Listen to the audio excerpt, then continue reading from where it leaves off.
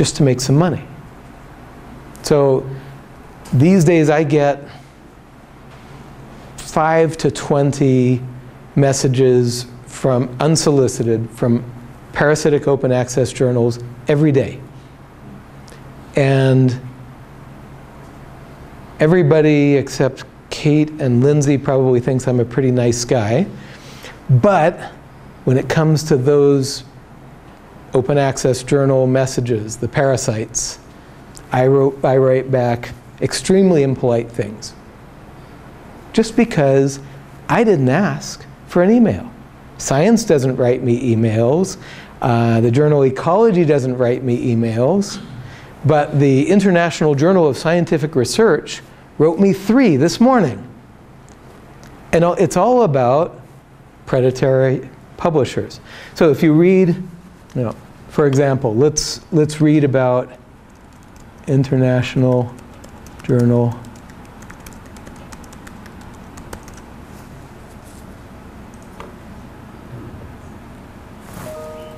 Sorry, it's a little slow. Yeah, I'm gonna.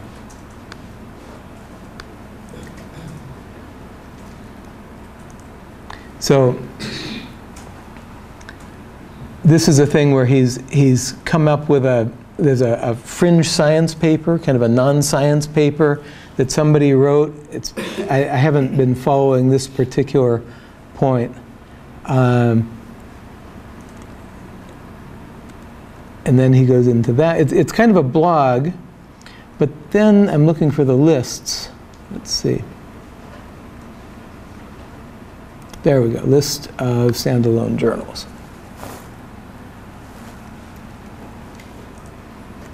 So, take any one we want.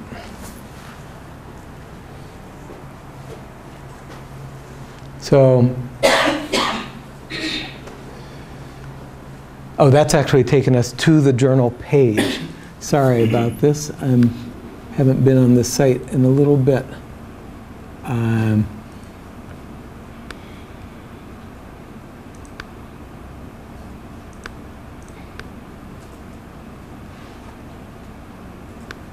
I guess I want to do publishers then. So this is the list, and then usually he has commentary on them. I guess what I do is this.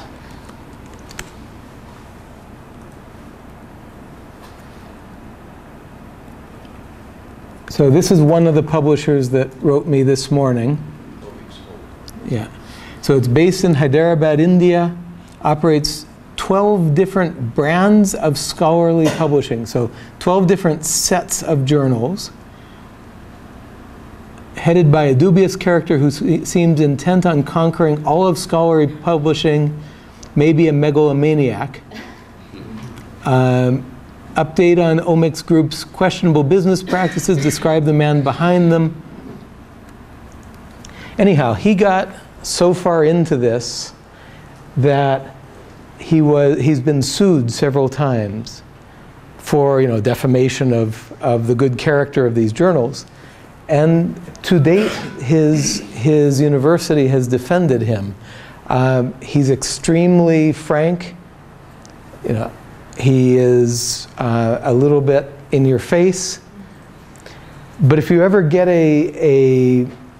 see an opportunity to go to a journal and you're not certain it's an above board journal, go to Beale's list and check it out.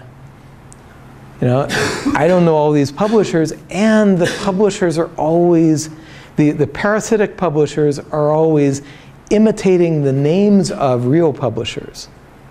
International Journal of Parasitology, I think that's a good journal. International Journal of Parasitological Research, I think that's a bad one. Or Lindsay, we had one with American Journal of Tropical Medicine and Hygiene, and I think it was, which is a real journal, and a top one. And I think the imitation one was like International Journal of Tropical Medicine and Hygiene. So it can be hard, and the best thing you can do is look for the publisher and then go to this list. Okay? Oh, you know what it, no, never mind. What?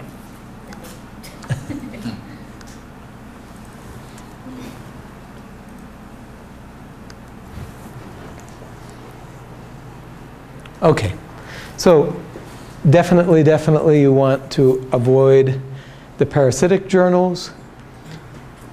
I liked Alex's description quite a bit, where you're attempting to put your research in the best journals, but you're not forgetting the regional journals, national journals that are also part of the science enterprise. And you remember that impact factor is a rigged game, right? If you go to Las Vegas and start playing the slot machines, you can dream of coming away with $1 million, but those slot machines are set up explicitly so that, on average, you lose. Or, more importantly, they win. And that's the game with impact factors as well. And then we can also talk about journal characteristics in terms of access. You guys are all working in an African setting. And sometimes when you publish that paper in that high impact factor journal, at the same time, you're making sure that your paper won't be seen by other people in Africa.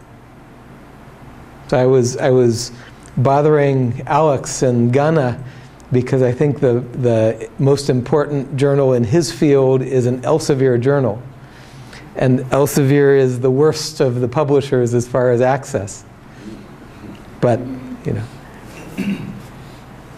Okay. So let's start talking about the structure and order of writing in science. I have my recipe, and if it doesn't work for you, don't use it.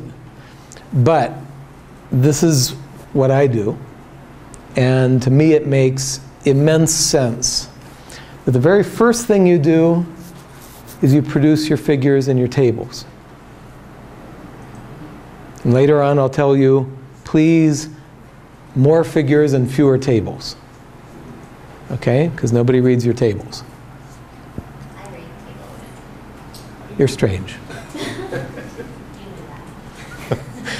But the nice thing is that that gives you kind of the centerpiece of your paper. You tell me, you read the title, you read the abstract, and then the next thing you read, thing you look for are the figures, right? The figures and tables then help you write the methods. Again, you've already done the science. You already proposed the hypothesis, tested the hypothesis, well, obtained the data, tested your hypothesis, and got to your results. You know the answer. We're not talking about playing with, revising your hypothesis. We're talking about how do you actually write the paper. So once you have the figures, your methods become easy, because your methods are all of the, where did the data come from and all that, up to where you're producing figures, and then it's basically, I got figure 1 from here, I got table 1 from here, I got figure 2 from here, figure 3 from here. Okay? You're not going to say that, but that's a very easy logical structure to your methods. And remember, it's all about clarity of communication. Okay? Your methods map onto your results. And of course, your results are structured in largest part by referring in sequence to your figures. Okay? Now you have the whole middle portion of the paper written, methods and results. And now it's quite easy to put an introduction at the front and a discussion at the end. The abstract, I think it's best to write last, because now you see the whole concept of the paper.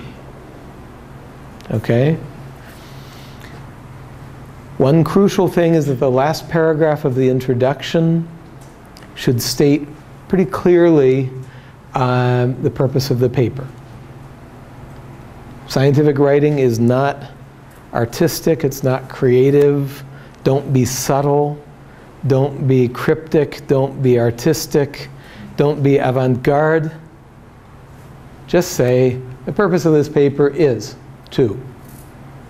Okay? There's a lot to say about length. Particularly introductions do not need to be very long. What the introduction of a paper should do is to set up the question. Okay? It should establish what is the question and why is the question important. But it shouldn't be a long, random, convoluted, rambling treatment. The discussion is intended to interpret your results in the broader context of the literature and the field. Okay, again, it doesn't need to be terribly long, but it probably will be longer than your introduction. And one thing that recipe-based science writing leads us to do quite a bit is to repeat. And so try to avoid that as much as possible, where you say something in the results and then you say it again in the discussion. And worse yet, you then say it again in the conclusions. So, try to avoid wasting people's time and wasting people's journal space and things like that, because it's just repetition. So that's the basic idea of writing. Now there are some things we can do with technology that help us quite a bit. One of the things that we do quite a bit in my group, and Kate and Lindsay can tell you about this, is that we use group forums for writing and for sharing documents. So if you're working in a collaborative group, just to give you an example, Google Documents is great. Okay? This is essentially, it's like Microsoft Word online, except everybody can see it in your group. So it might be 3 people. And here, this is a paper that we were working on about open access. And my friend Mark made one comment, and then I made a comment back, and then Mark came back, and then Ada came in. And we got all this commentary. Sometimes it's inline, sometimes it's comments. And then somebody goes through and kind of smooths it out and takes into account all of the comments. So this is just a way that you can coordinate amongst different research groups, colleagues, etc. Of course, the downside is that it's online, so if you don't have constant internet, even here where the internet is good but not great, Google Docs would be a little bit uncomfortable to be working on full time. We also use Google Groups, and there are other versions of all of these things, but we use Google Groups for coordinating our communications and sharing documents, sharing figures, things like that. This is from our niche modeling group, and one of the students is sending around a comment about one of the manuscripts. So rarely will I suggest to you a for-pay solution, but this one's a pretty good one. Here's the free solution, and I think there's one more that I haven't searched out yet. Zotero? Yeah. Okay. Mendeley was very interesting. It is free and open access, but guess who just bought Mendeley? Elsevier. So it's clearly being used for evil purposes, even though it's open access. It's also pretty useless as far as formatting bibliographies, at least what I've seen of it. Sean? With regard to the last paragraph of introduction. Uh-huh. In the paper or in research, we have hypotheses sometimes and also research questions.